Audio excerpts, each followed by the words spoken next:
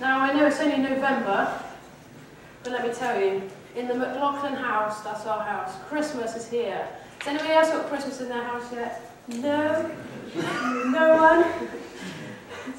Christmas is like the #1 topic in our house. We have 3 kids, 6, 3 and 1. You've never seen such excitement in one building. They're so excited. I don't really mind because I love Christmas. I'm a big Christmas fan. Having kids has made Christmas like 100 times more fun. You should see, Brad and I went shopping the other day. In fact, it was witnessed by some of you who bumped into in the mall.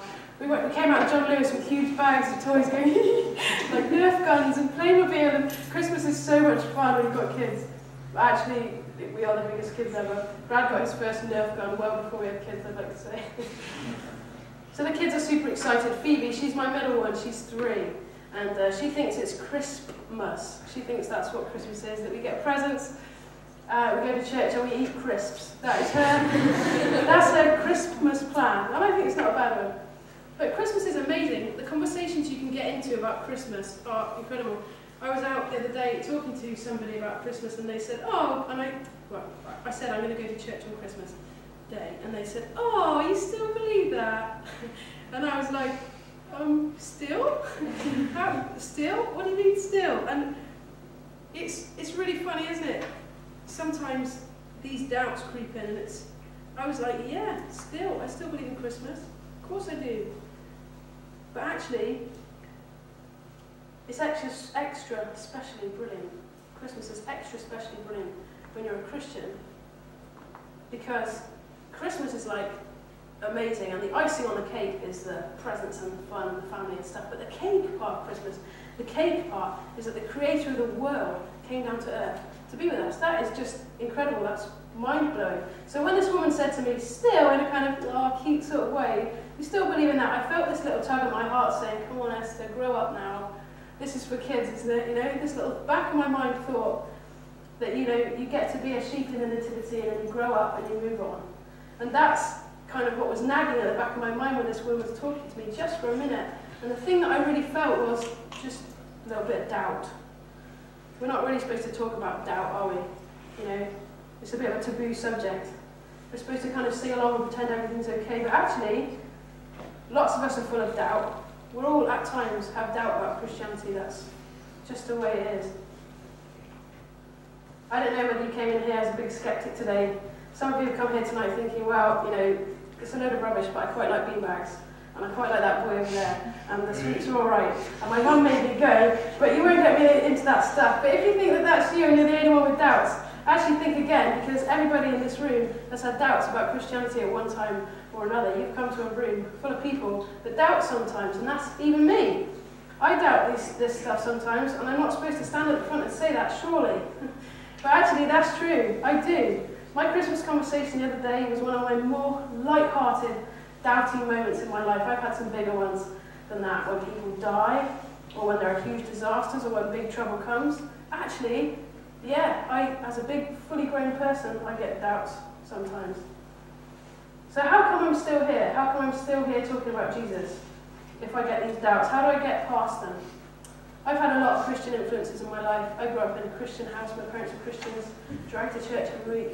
I've been to so many youth camps, so many things like Soul Survivor. I was at the first Soul Survivor, the very first one. Youth groups and loads of stuff, but at the end of the day, what do I believe? What do I actually believe deep down, right at the core of me? What do I believe? How do I know, without all these things, that God is real, that this is true? At the end of the day, what convinces me there's a God? That was a divine noise. In the middle of these doubts, there are 5 things that I come back to, and I'm going to tell you what they are. Isaac, stick it up. Doubt. 1. Okay. I believe at the very core of me that I was created. I do. This is my number 3. Just as she's born, her name is Summer. I find it so hard to believe that this could be an accident. This is a perfect tiny person that has just been born. She's about 4 minutes old here. She's screaming because the doctor's picking her up and doing horrible things to her.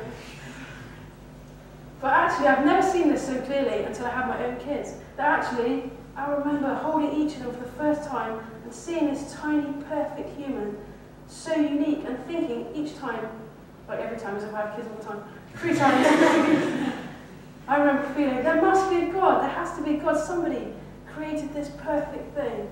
How could this be chance? This little person was created completely unique. But she's so different to the other two. How can that be? But you were once a little person like that who was created. You know, if you think about it, I think we were designed. I think we're unique. Even identical twins are unique. You're 1 in 7 billion. Isn't that amazing? And to me, I just can't see how we're an accident. In the Bible, it says in Jeremiah, "Before I formed you in the womb, I knew you, and before you were born, I set you apart." And I think the same is true for us. I believe he formed us and he knows us with the work of his hands. That's one thing I firmly believe. I believe above all else that I'm created. Second thing, I also believe the world was created. The other day I went for a run before sunrise because I was awake. And I left the house in the dark, and it was a horrible, horrible rainy morning, and I'm running along, and I got as far as I wanted to go. I turned around to come home, and out of the darkness, bursting out of the darkness, was this amazing sunrise. It was like bright red and orange, like this, but times a billion. And it literally, in a kind of really cheesy movie-style way, it took my breath away. But probably also the running may have taken my breath away. But actually, the sky is incredible, isn't it? You look up at the sky, whatever it's doing is changing all the time. It's totally amazing. And it speaks to the core of me that there must be a God when I look at the sky. I'm convinced that the world was really thought through, designed and created and crafted. I don't know if you've been watching Frozen Planet. Show those cute polar bears, Isaac. Go on there. Go next one. Oh, look. Anyone watching Frozen Planet? Yeah. It is amazing, isn't it? And that's just one tiny part of our massive world. You know, I was talking to my grandfather a few days before he died. My grandfather lived to the grand old age of 94, which is really old. He ate, I'd just like to say, he ate a bar of dairy milk this big every day. That was his secret. I kid you not, a whole bar every day. He didn't eat a lot else, but there you go. It was an advert for dairy milk. So he was 94, and he was a few days away from dying, and he knew that. And we're having a conversation. He was not a Christian his whole life, 94 years of never thinking that there was a God. But as we were talking, he said, you know, I really can't deny that there's a God at the end of the day, and I really am at the end of the day. When I look at the wings of a dragonfly, go back to my dragonfly. The wings of a dragonfly are incredible. He said, someone must have designed that with absolute precision.